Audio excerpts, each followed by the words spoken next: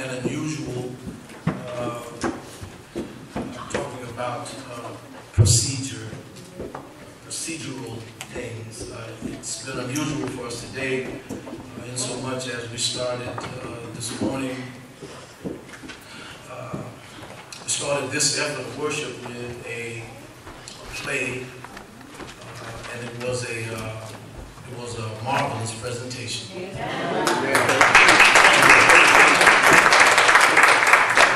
Marvelous presentation, and I know that you could tell that the participants in the play, they really enjoyed. Yeah. And now, but you know the thing about plays and those kinds of things, as we are allowed to take some time to laugh and humorize some of the situations, it doesn't take away from the fact that even though they were exaggerated to the point of humor, it doesn't take away from the fact that those kinds of personalities exist in our midst. And sometimes you just never know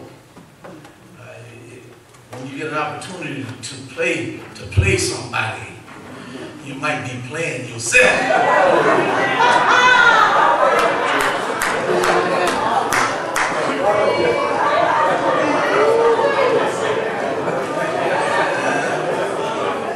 Yeah, you can fix it how you need to fix it so it tastes good.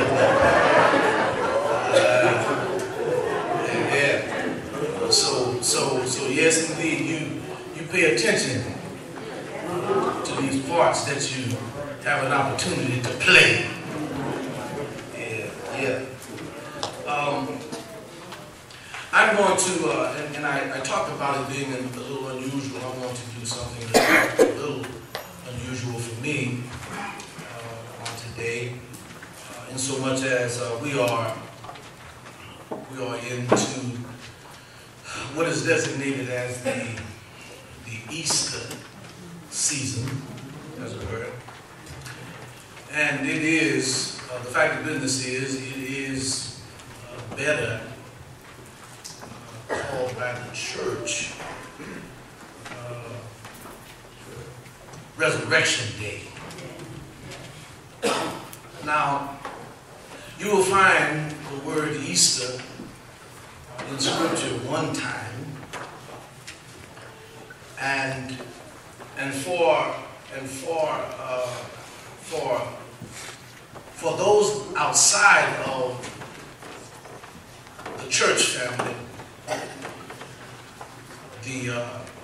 the celebration, as it were, or the special commemoration of the resurrection of our Lord, has been criticized and scrutinized to the point of people going back and finding out that the root of the word Easter is it is the root of the word. It is pagan.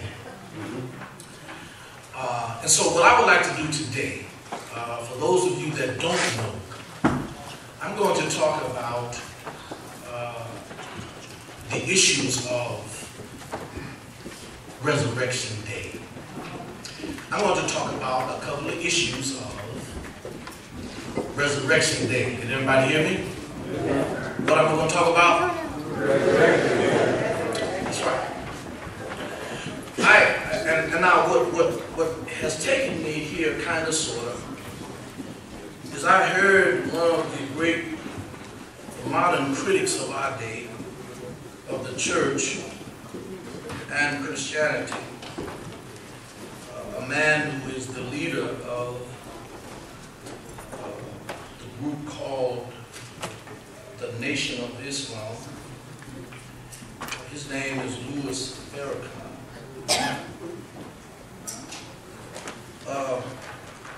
Louis Farrakhan, and I'm not going to talk about him too much per se, but just so you understand my perception of this particular fellow. Louis Farrakhan is, in fact, one of the, as I can survey it,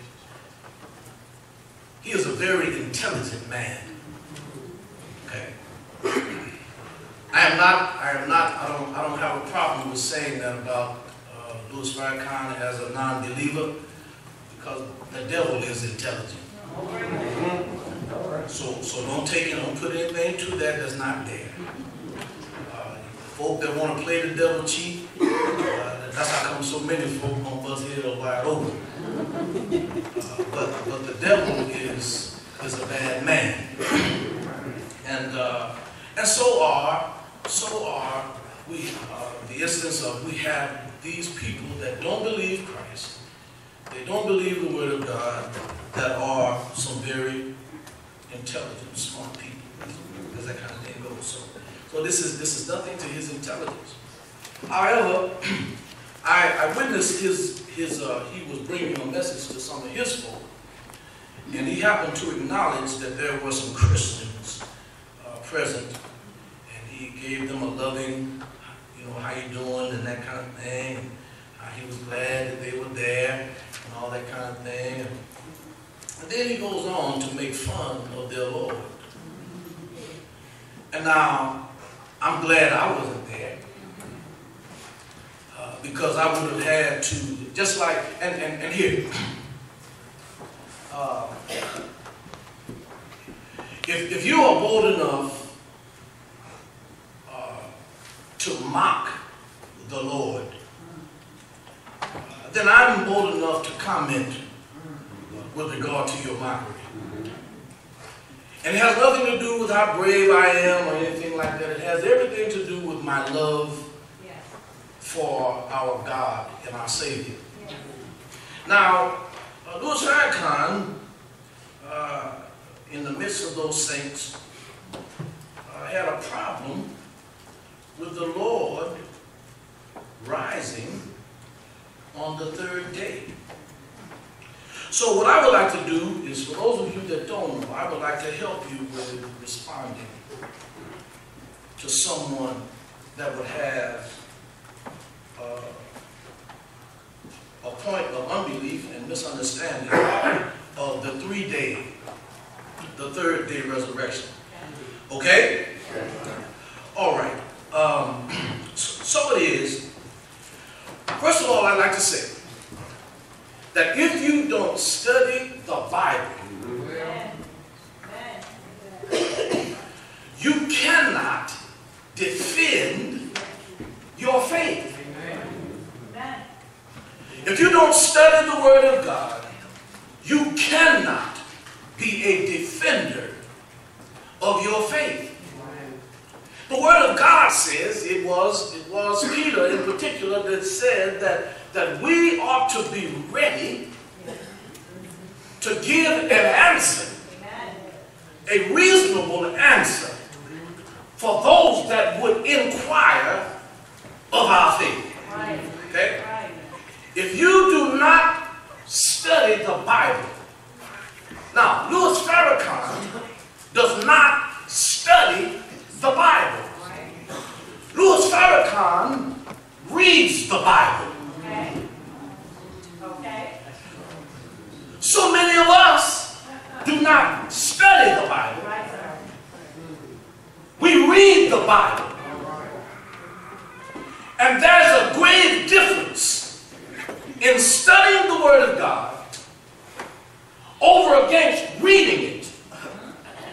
Because out of all of the things that you have read, how many or how much of what you have read have you attached to your life? Okay? Louis Farrakhan and those that have the mindset of him have not taken into consideration this fact. I'm going to tell you, and then I'm going to ask you. We're going to turn to several passages, and that's how come I said it'll be a little unusual. Now, if you don't have a Bible, then you can write them down if you care to, if you care to know it. You can write these passages down and refer to them later on or no. Okay. First of all, I will call your attention. I'll tell you first. When Jesus says, I'm going to go into the grave and I'm going to be in the grave for 3 days and 3 nights. The Pharisees asked the Lord for a sign, and he said that no sign shall be given except the sign of who? Jonah, right? As Jonah was in the belly of the fish, and now the Bible does not say that it was a whale. Okay? The Bible says that God prepared a fish. Okay? So then, and have that straight too, because people say, well, you know, how the whale was a whale. The Bible didn't say it was a whale. The Bible says it was a great fish. It was a fish. And such as it is, Matthew chapter 12, verse 39. Okay?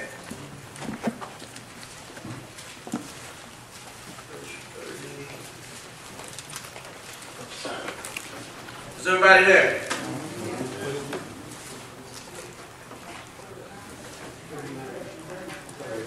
Right. Is everybody there?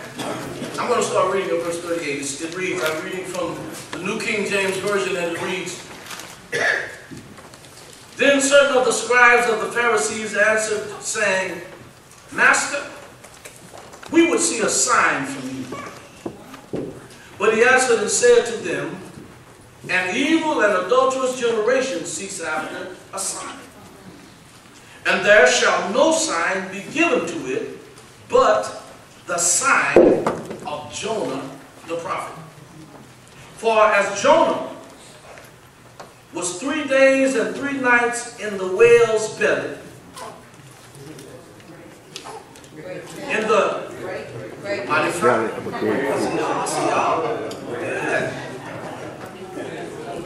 It says well. In y'all's book it says well. That's wrong. Mine says great fish. Don't worry about it. Okay. Somebody. Yes, indeed. I just want to see where you're paying attention. Some of y'all actually got well out there. Okay. Anyhow, as Jonah was 3 days, 3 nights in the great fish's belly, so shall the Son of Man be 3 days and 3 nights in the heart of the earth. All right, everybody see that? Yes. Okay then. I want you to turn with me to Esther. I know it's going to take some folk minutes to get there. Esther chapter 4. That's in the Old Testament.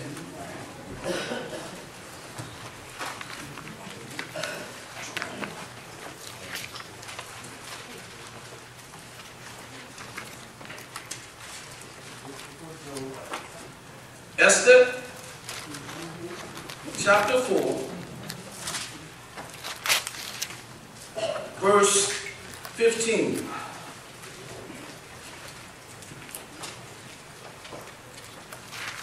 Everybody there? Not yet. Not yet. Mighty fine. 4 and 15. Okay? Verse 15, and I think I'm going to start reading at, yes I will, okay. I'm going to start reading at 15, that's over. Okay. Then Esther bade them return Mordecai this answer. Go gather together all the Jews that are present in Shushan. Fast ye for me and neither eat nor drink 3 days. Everybody see that? Night or day. Everybody see that? I also and my maidens will fast likewise. So will I go to the king, which is not according to the law. And if I perish, I perish. Okay, now this is what now everybody saw 3 days and 3 nights, right? Now I want you to read with me chapter 5, verse 1. Now watch this. Now it came to pass on the what? 3rd day. Does everybody see that? It came to pass on the 3rd day, Esther put on her royal apparel and stood in the inner court of the king's house, over against the king's house. And the king sat upon his royal throne in the royal house, over against the gate of the house. Y'all may be seated. We're going to read a little more, and I want you to stand up all that time. Okay, here. This is what I want you to gain from this passage. Esther said, tell Mordecai and the folk that are with him to fast for 3 days. Did you see that?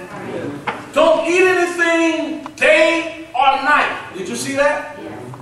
Now, if Esther actually meant 3 days and 3 nights, she would be going to see the king on the 4th day. It's in the text. 3. So then, what I'm saying to you is that in order for you to understand what Jesus meant when he said 3 days and 3 nights for the Jew, that meant any part of a day. Do you understand what I'm saying? It is called an idiomatic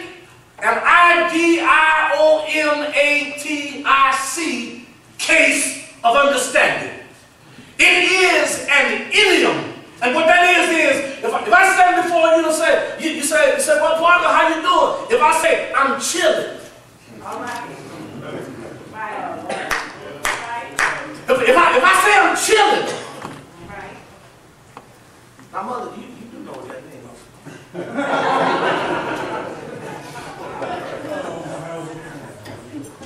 Because, listen, this is what I'm, because now, as you know that I don't mean I'm up here cold. Right? And so there are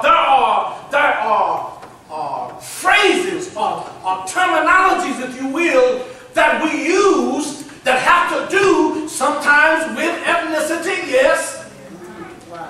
But it is and depends on how the word is used and how you think about how it's used. Do you understand what I'm saying? Yes. So for the Jew, when they heard the sign of Jonah, and if you read that story, what you're going to find is that any part of a day in the Jewish mind was pertaining to that day. So then, just as Esther said here, 3 days and 3 nights, but the Bible plainly shows you that on the 3rd day, she put on her clothes and was going to see the king. All right? Okay, let's look at it. Let's look at it. Go with me back to the Gospels. Matthew 27.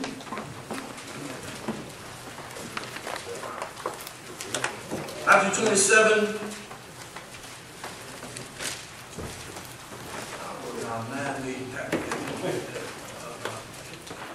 Let's go to Matthew 27.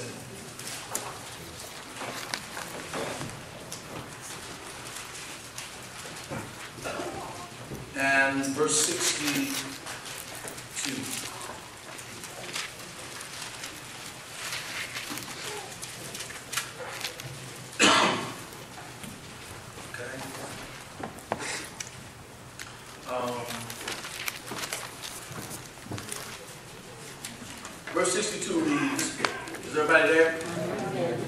Verse 62 reads, "Now the next day that followed the day of preparation, the chief priests and Pharisees came together to Pilate, saying, 'Sir, remember that deceiver said while he was alive.'" Now watch this. Now this is how they thought about what Jesus said. Okay. Saying, "Sir, we remember that this deceiver," and they're talking about Jesus, "said while he was yet alive." Y'all see, y'all. Is that in your Bible? Yeah. Now watch this. "Command therefore that the sepulchre be made sure until the" what? Third day. If they thought it was going to be the fourth day, why did they tell him to make it secure until? Is that in the Bible? Yes. So they understood that Jesus was not talking about he was going to rise the fourth day. Is that in the Bible? So watch this. So, as they understood our Lord, any part of the day was considered the day. So when they ask you, did Jesus do exactly what he said? You can affirmatively say, according to the Word of God, Jesus rose the third day. Now, also in that text, what I want you to understand is, so that you can get the days right, the Bible says that the next day that followed, now watch this, that followed the day of preparation. Now, the day of preparation was indeed, in fact, a Friday. All right? The Gospel of John, chapter 19, says that that day was a high day. And let's turn there right quick. Let me find it.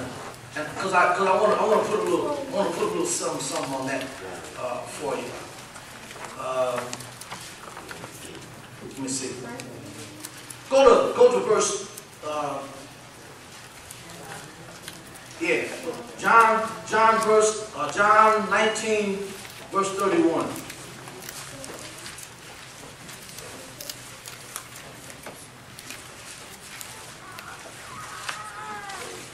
And while you're turning there, one of the things that made the death of our Lord especially memorable, I should say, is the fact that when Jesus was crucified, it was a special Sabbath day in that week. The Jews only enjoyed this particular high day every X amount of years. During Passover, the Sabbath would actually fall on one of the feast days. Now, the Jews had strict rules regarding the Sabbath. There were some Sabbaths that you could actually do some stuff in. You could cook.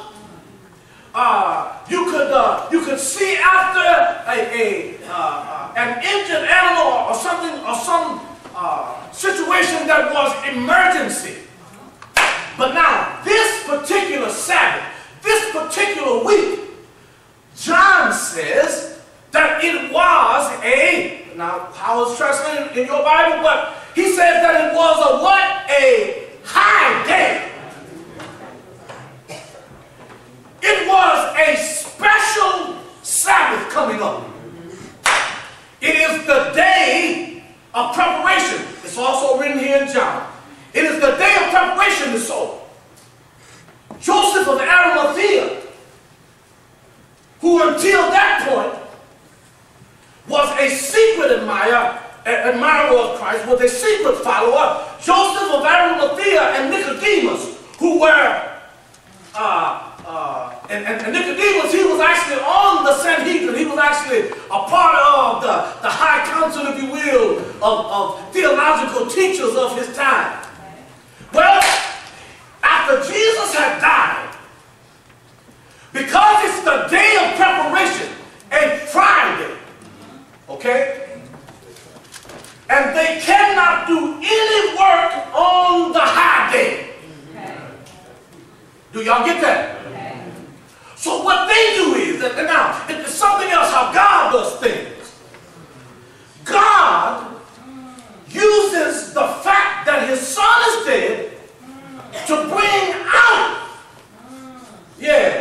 some believers that were hiding their faith.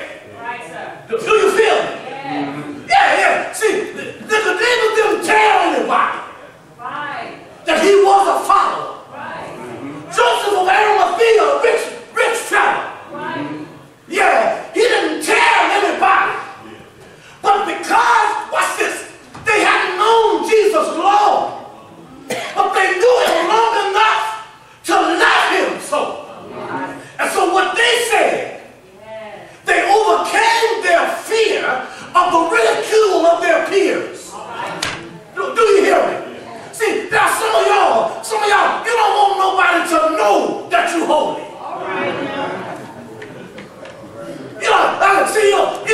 You don't really talk holy talk. You want to blend in with the masses. But Nicodemus and Joseph of Arimathea, they got together and they said, man, they saw their Lord hanging on that cross, stripped of all raiment.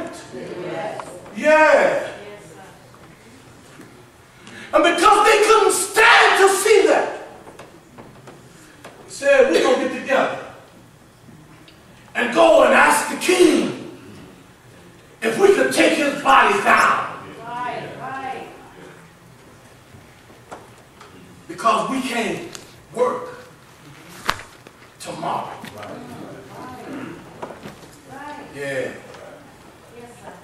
So they went, they begged the king for the body of our Lord.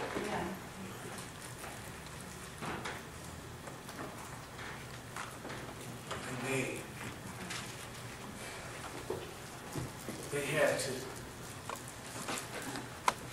they had to slide his hand.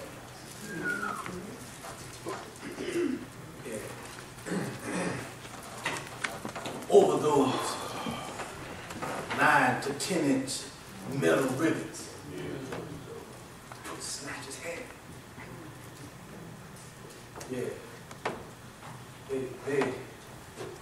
They had to snatch his feet.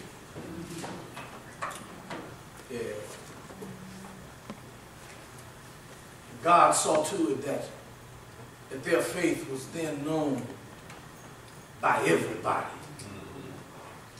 And this is our issue. This is our kind of our plight today.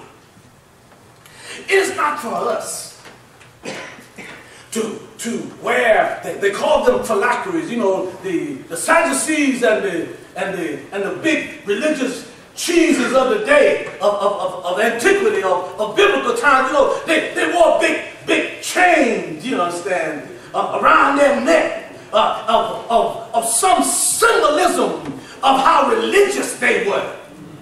They had some fancy robes, you understand, with sharp tassels flinging all around, you understand. Just so you know that when it comes to God, I'm the man. But then you had some believers that were afraid of what might happen.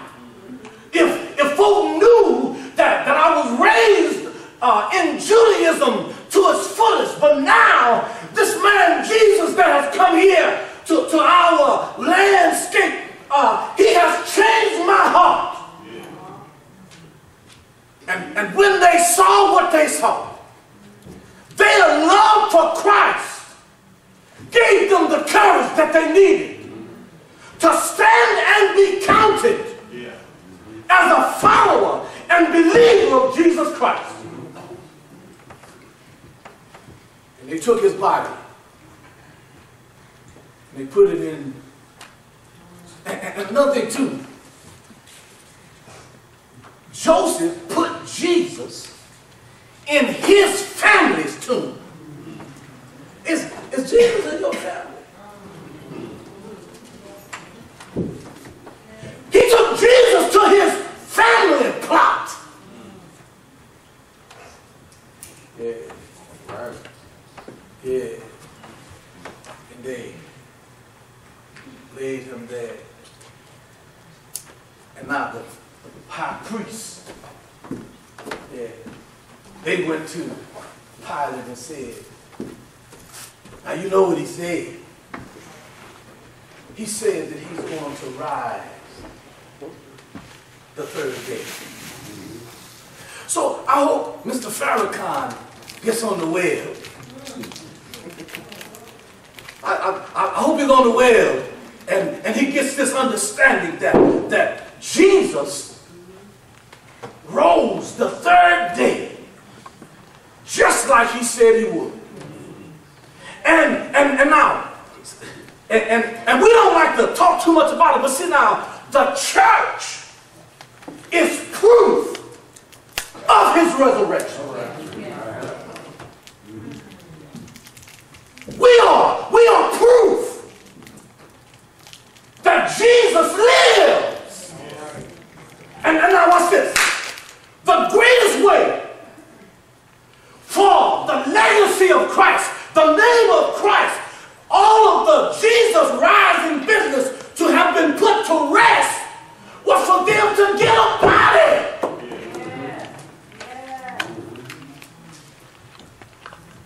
If you want to fix the thing, watch this. They could have got a body and just said it was Jesus.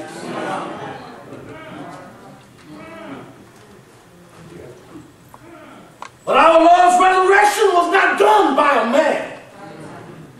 And the outcome that is our faith right now was not perpetrated, was not constructed, was not put together by a man. But it was put together by the creator of the universe. All right.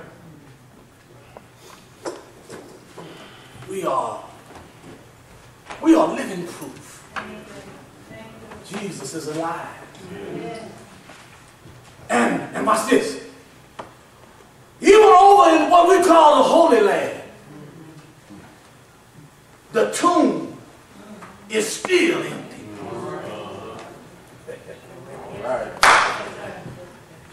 They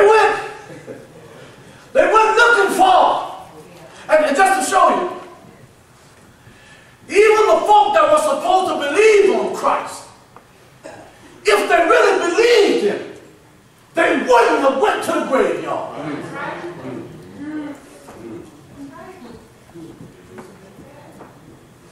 Because see, somebody told me, he said, well, we're going to the graveyard to see after our, well now, what you going over there for?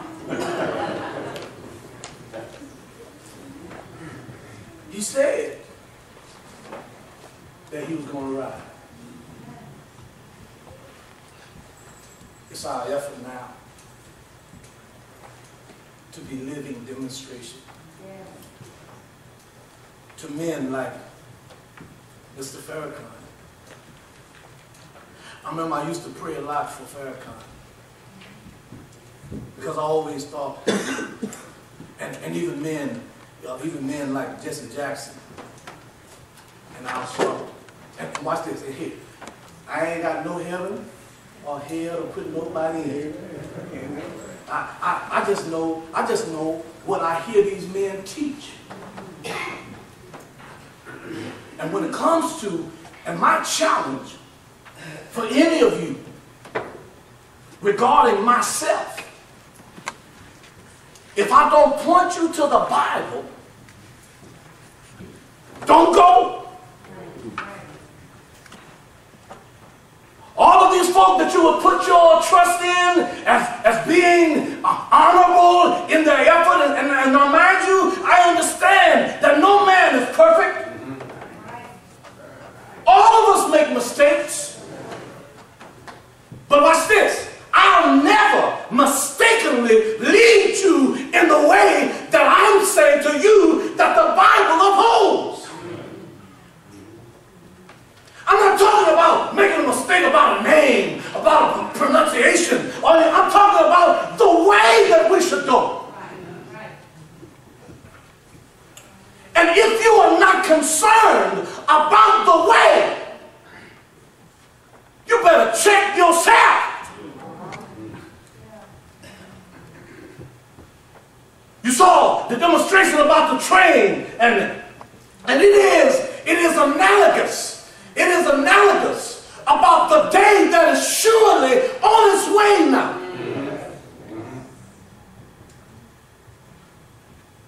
There's a day coming that you don't want to be here.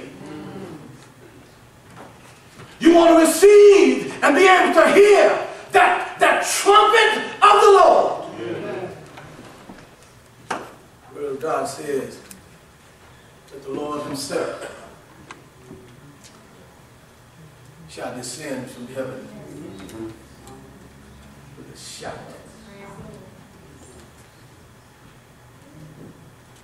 with the holler of the trumpet of an archangel. Yeah. And the dead in Christ, they're going to get up first. And we that still remain. And that's another thing too that you should really love about our God. See, some folk are talking about, well, when I get to heaven, I'm going to tell God all about it. I'm going to tell God how he treat me. I'm going to, no you ain't.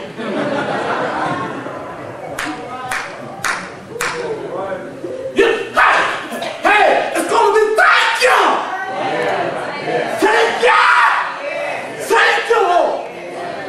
And even when the Lord says, see, some folk get all up, like you got it like that, like you really love a good and faithful. When he says, well done, thou good and faithful servant, that is nothing but his grace.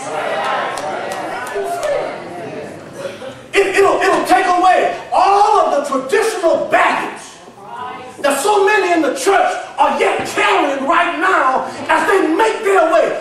And listen, Jesus says, take my yoke upon you and learn from me because my yoke is easy and my burdens are light. What are you carrying now that you choose to hold on to because you won't commit that thing to Christ? Word of God says, cast all of your cares upon him because he cares.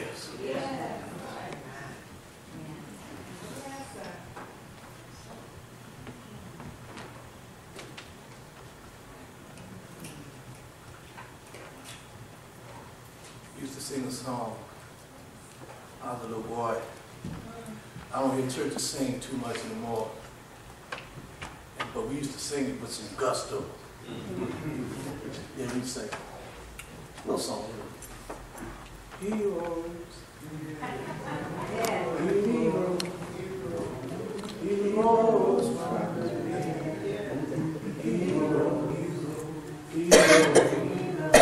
Heroes from the dead.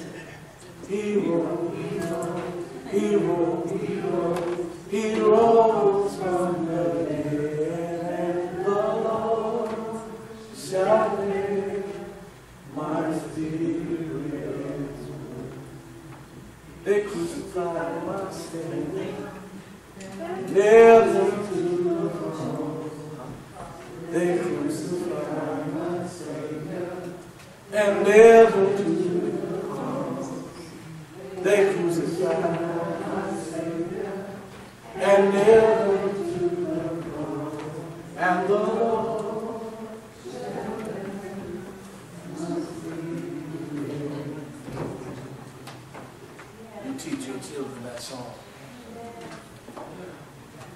You teach your children that truth. So that when they become of age, they'll have that already within them. And see now, it's the thing that, it's the word of God that you get within. That the time of life will give you application for power. You get the word of God. You get the word of God and the truth of it. And when it comes time for you to stand for him. Yes, sir. Yes, sir. He told the disciples, he said, Yes, sir. I'm sending you out. I don't want you to take anything with you. Don't take a notebook with some notes in it. Don't take special holy clothes. See, some people travel around and they got these holy stuff, you know. They gonna put, oh hey, I'm talking about what's real. They got some oil in the bottle. They say, well, we're gonna take this oil. Put that oil. Well, watch this here. What you need to know that there ain't nothing in the oil.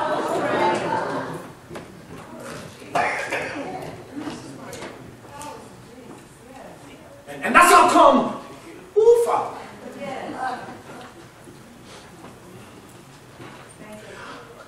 I don't need oil.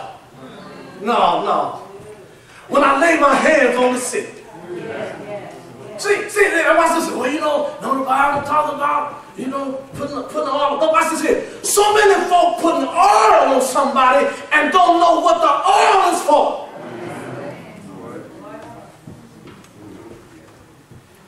What do you, if you ask the question, what's in that oil?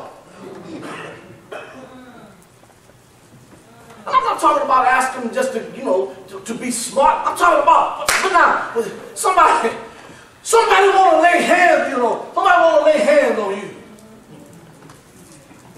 I don't let everybody put their hands on me.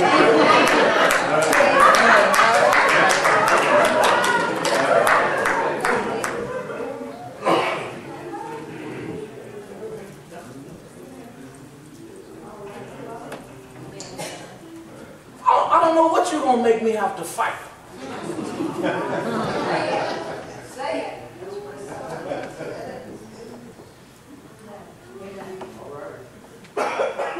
But now we have the instruction of the Word of God with regard to the Spirit of God that lives, that dwells in you. And so, what we are doing, as we are studying the Word of God, and now I'm making a point to say, is that in the Bible? That's right. That's my MO. Is that in the Bible? Did you read that in the Bible? Yes. And y'all can't help but say, yeah, we read that in the Bible. So you understand my premise. So when they ask you, how did Jesus rise in 3 days? You tell them he was thinking and speaking as a Jew. Any portion of the day was to the Jewish mind the day. The evidence of the Word of God is that Jesus never said. And now, I wrote them down, and if you want the text, I'll be glad to give them to you. Every time that Jesus said he was going to rise, he said the third day.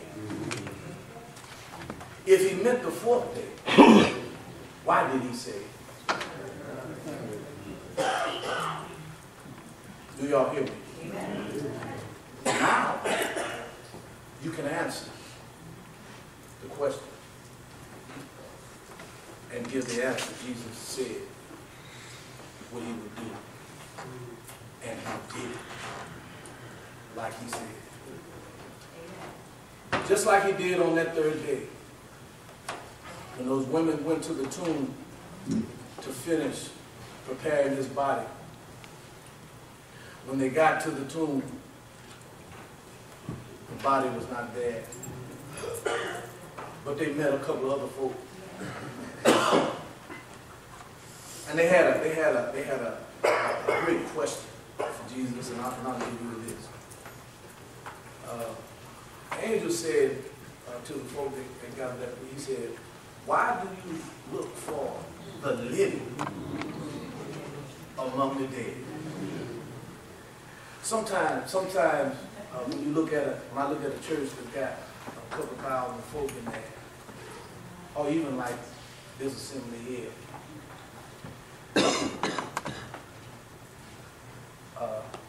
I make it a point not to look for the living.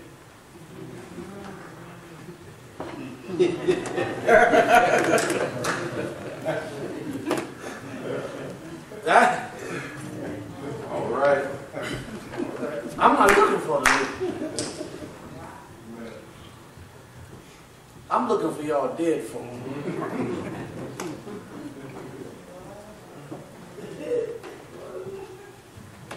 And you need to know that if Christ is not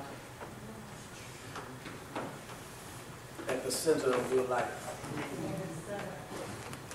the Word of God says that you are dead in trespasses and sin. So we extend our hand to you now.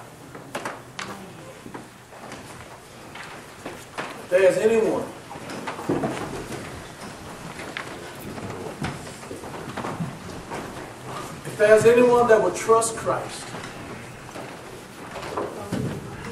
There is power in the name of Jesus. if there's anyone that does not have a church home, There is power in the name of Jesus. we ask you now to come and join this fellowship There is power in as we come together to perform all of the Word of God. every chain. Break every chain. Whatever you are, whatever you're dealing with, however you're dealing with it, Jesus says that you ought to come now and give Him charge over your issues of life. There is power in the name of Won't you come and share with us